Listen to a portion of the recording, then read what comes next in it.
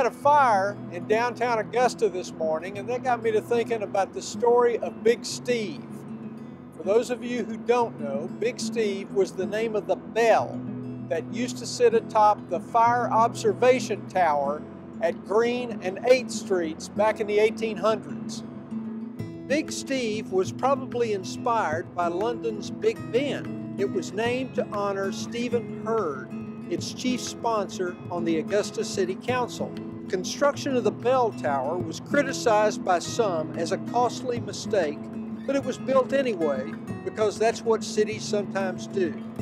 Its idea was simple. A night watchman would climb the tower each evening and look over our slumbering city. If he spotted a fire, a dangerous deal in those days, he'd ring the bell. Well, Big Steve arrived in town on May 13th, 1860, and everyone was excited. They even gave the bell a parade, led by the firemen's band. Few had ever seen a bell so big, and a reporter for the Chronicle wrote, "It is a monster and looks as if it might speak in thunderous tones." But looks are sometimes deceiving, and I'll explain why when we get back.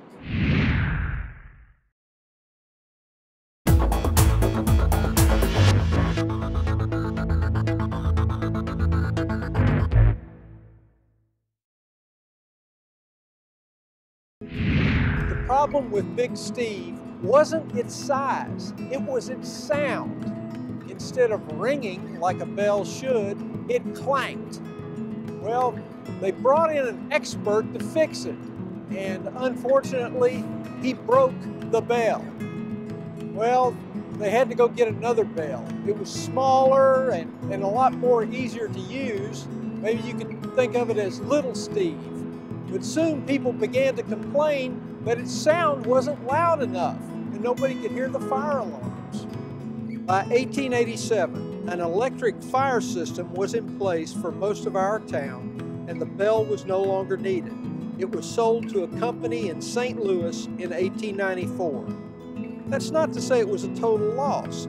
The construction of the big tower with its big bell inspired a poem sent to the Augusta Chronicle. Of all the humbugs now extant on this side of the Atlantic, there's none that knows but will declare Big Steve's the most gigantic. 'Tis true he cost our city a mighty heap of dollars, but what's the use? He never rings till everybody hollers.